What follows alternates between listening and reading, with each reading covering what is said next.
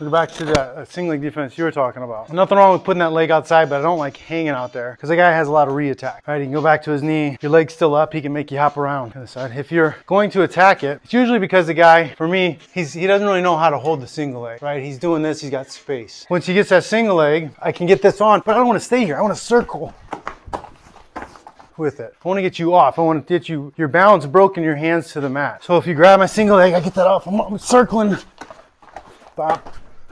Okay, I don't want to allow you to dictate what's going to happen next. So you touch my leg, but no, get out of my leg. You're not touching my leg. Come in again. Oh, get on here. I'm circling out. You go from offense to defense. You're holding on to my leg, but you're like, oh crap, I'm going for it. It's a kind of that, does he have me or do I have him?